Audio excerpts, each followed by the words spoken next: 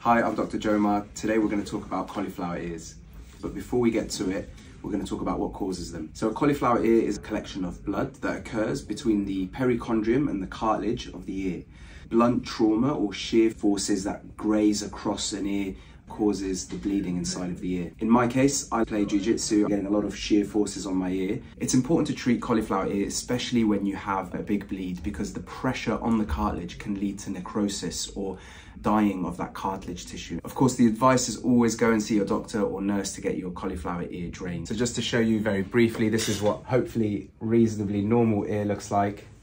And this is my cauliflower ear, which I'm gonna have my registrar drain. We're gonna swab the ear, make sure it's clean, use a no-touch technique, drain the hematoma. We'll talk about aftercare once you've seen that process.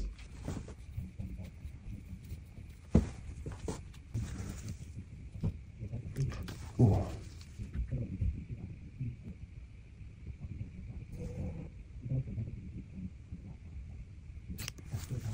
This is immediately after the drain. This is very likely to reaccumulate now with blood. Regardless of if I get any more blunt trauma on my ear, I'm going to put a dressing on the ear.